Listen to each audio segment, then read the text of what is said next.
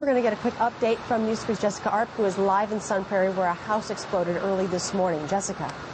Well, we wanted to let you know that a nearby elementary school here, Westside Elementary in Sun Prairie, is going to be closed for the day. We're told that We Energies is still trying to shut off the gas to this neighborhood, and that area would include Westside Elementary. We're told about 20 to 25 homes were evacuated from this area. A lot of these residents sort of wandering around here, seeing their homes in the light of day for the first time. Some of them just recently telling us they had roofs caved in and windows exploded out on top of them, and they are of course just learning as well that one person was killed in this explosion this morning, 2 others injured, taken to the hospital with serious injuries today.